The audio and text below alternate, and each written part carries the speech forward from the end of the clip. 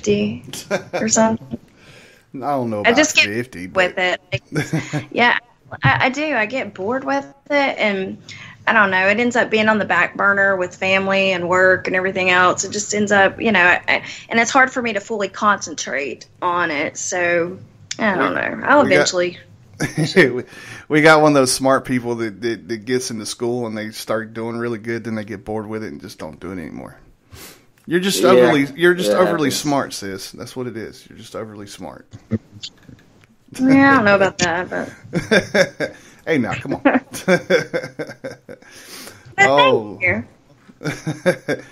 So, what'd you think about Mr. Benny, man? We got some pretty cool little info that some people really didn't know about him. Like, he has a dog named Grits. That's that's epic, man. I'm gonna have to take a box of grits up there with me.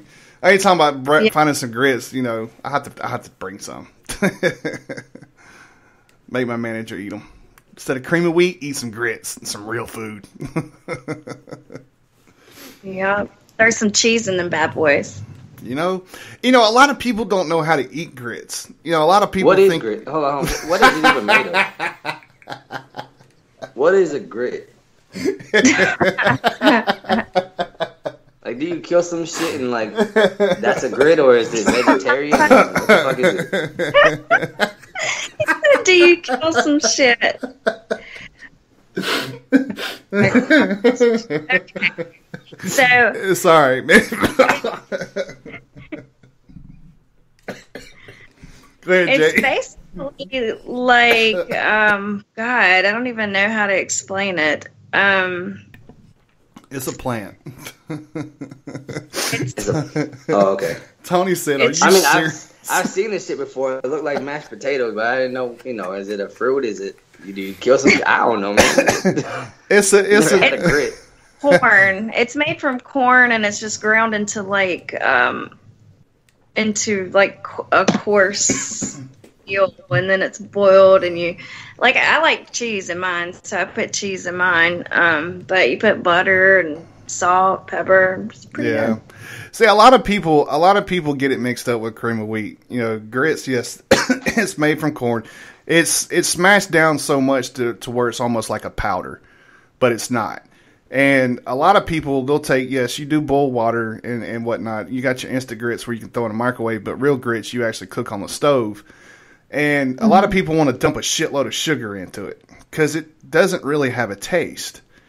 But like Jay was saying, if you throw some cheese and some salt and pepper and butter in there, it's fucking amazing. Okay. I was going to say, what the hell is the point of eating something that has no taste? Well, you got to flavor it up, man. That's where the salt and pepper and butter comes in. You put the butter in. Like I said, with cheese, it's awesome. Oh, yeah. So there's your homework for the day, Aries, is find you a local IHOP, or you could come to IHOP on Cox, but you're not in North Carolina. We actually have a road called Cox Road, and there's an IHOP on it, and it's been a joke in Gaston County for fucking years. Let's go to IHOP on Cox. Yeah, sure. But now, man, Tony said butter and salt. Butter and salt. That just sounds like fucking no good. Don't get me wrong, I love butter and salt, but right now I'm on a diet, and so that shit just looks like it is all bad. No, it's not, man. It's good. You can do butter, salt, pepper, sugar. Ron says some people like jelly in it. I'll take and fry some sausage up. Make some grits. I know one thing that was big whenever I was growing up, even though I don't talk to him anymore, but my dad would make grits and hard-boiled eggs. And, you do the salt, pepper, butter, and the grits, and then throw your hard-boiled eggs in there and just kind of chop them up. It's one of those things, man, that you have to experiment with to get the taste to like the way you like it. It's more of a breakfast food than anything. Like ground kernels boiled with milk or water. Yeah, a dish courteously of ground corn kernels and boiled with water or milk. I've never made it with milk, but I have water. Neither. Might have to try that out. Huh. I had some salmon stew, man. That just made me think of some salmon stew. Thanks, Ron. You said hold on. You said salmon, like the fish. Salmon stew. Yeah, you never had salmon stew, man. We got to get you accustomed to the Southeast, man. Look, I just tried salmon for the first time 2 weeks ago, and since then I've eaten it 3 more times. Like, it's so good. And I just never liked fish my whole life. Or if you get if you go to a grocery store and get you a cedar plank, and you take the cedar plank and you soak it in water. And then you put that on the grill. So whenever your grill's nice and hot, put that cedar plank on the grill and throw your salmon on top of that cedar plank. And they make a little sauce. It's like a dill mustard sauce that you can put on top of. Oh, it's fucking epic, dude. But yeah, salmon stew, man. It's like you big old pot. You put 3/4 of milk and then 1/4 of water. Dump you some salmon in the bottom of it. Salt, pepper, butter. Let it boil up. And I usually take saltine crackers and crush them up on a plate and pour the salmon stew over it and then put ketchup on top. Ketchup? Yeah. Sounds good, though. Yeah. Oh, it's fucking amazing. Yeah, I put ketchup on my salmon, yeah.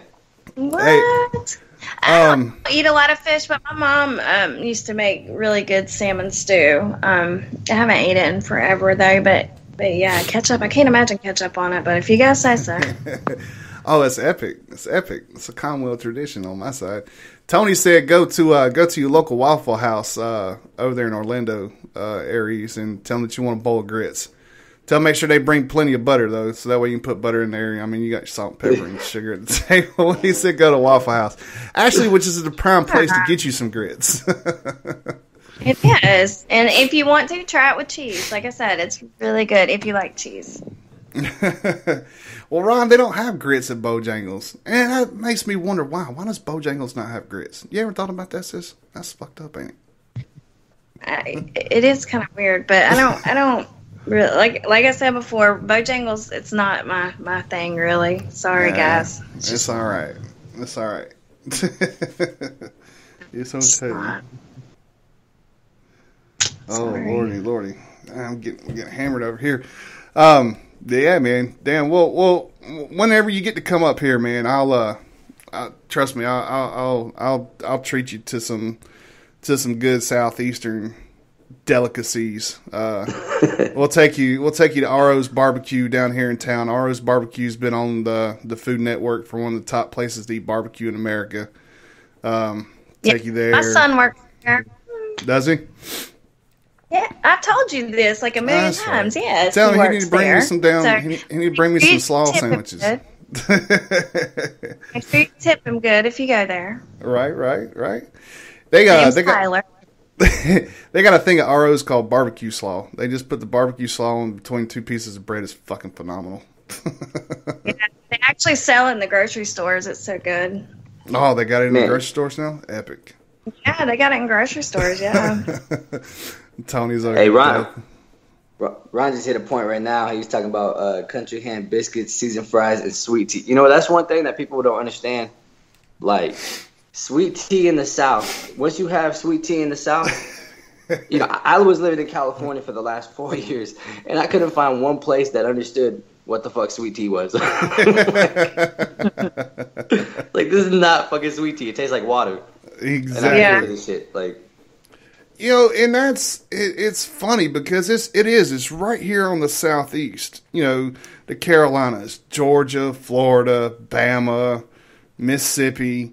But once you get out past Bama a little bit, it starts to dwindle away. Like, I remember being in Texas, of all places, and ran into restaurants that didn't serve sweet tea. I was like, and you call yourself? No, you're the Midwest. You're not the South. Great state of Texas, but no. And people got to learn how to make it. You got to boil your tea bags. Go ahead. No, that was my first experience with sweet tea. Actually, was when I moved in 8th grade. I moved from California to Texas, and my friend's mom, she had, she would make it, and it was in this jug, and I was like, bro, what the hell? Like, why isn't she selling this shit? I didn't know that that's how sweet tea tasted everywhere in Texas. Like, I thought, like, I stumbled on some shit. I was about to start a whole fucking, like, business and shit. Yeah, I was like, hey, we're going to fill up these milk jugs and we're going to, we're going to do things. But, yeah, that was definitely something new. Every time I go to their house, she would make one while I was there, and she would Yeah. make one for me to take home.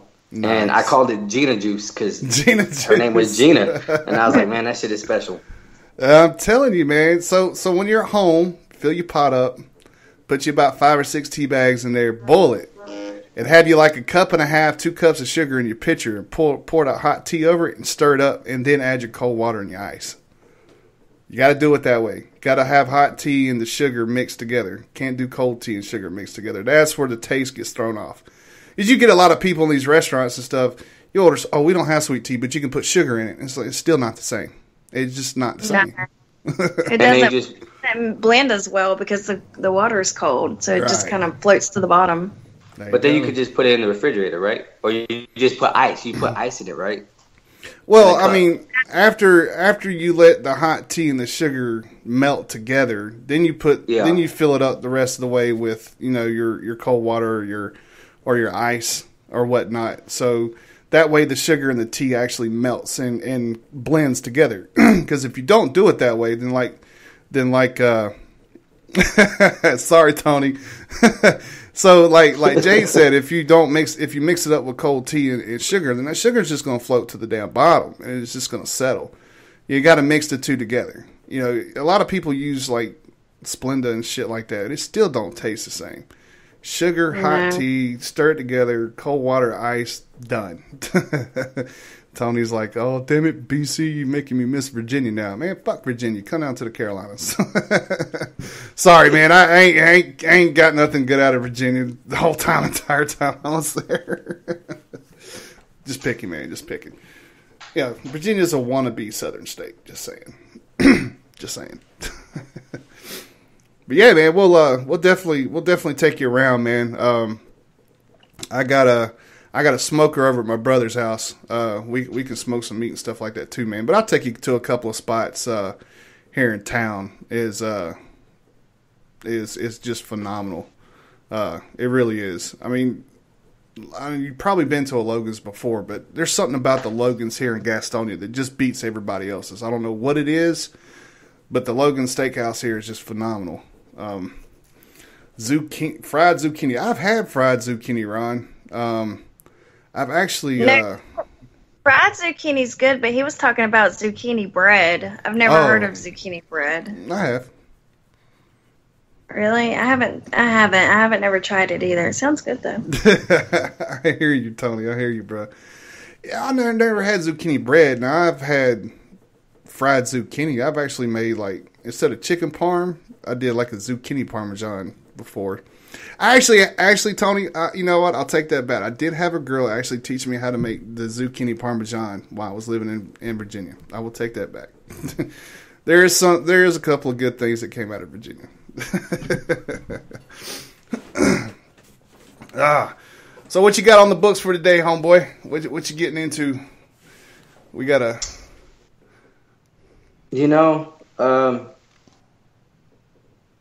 Like I said last night, I just made a new song, and I wanted to make another one. Like, I'm just really feeling like I got a lot to say, but I just got tired too. It was like 4 o'clock in the morning, and I'm getting old, man. Like I turned 30 in 2 months. I'm hitting that age where like I cannot stay up more than 24 hours. Like I have to get my sleep at night. So not 30. When I used to be, not 30. When's your birthday, man? Is it in March? April? Okay, mine's in March. You said a couple months. I was like, oh shit, we might have birthdays around the same time because I turned 38 March. Yeah, it's early April. Early That's April. what's up. Team Aries. That's what's up. That's what's up. But yeah, so just I want to make some music, and so I think that's what I'm gonna try to do. But I also got this bunny, so I might play with the bunny for a little bit. And be careful and don't eat the little black pellets that's in your cereal. yeah. I remember having 2 bunnies whenever I was younger. Living out in apartments. Actually, I had a golf course behind us. Funny. And we had 2 bunnies that stayed on our porch. And I swear to God, there's little pellets fucking everywhere. It's like, damn, you walk outside, they get scared and they shit. You pick them up, they get scared and shit. You want to talk about black pellets in your cereal? It kind of just reminded me of this story. So when I was younger, my first apartment that I lived in, we had just moved in, and it was early morning, so I went to the kitchen and I started making me, a bowl of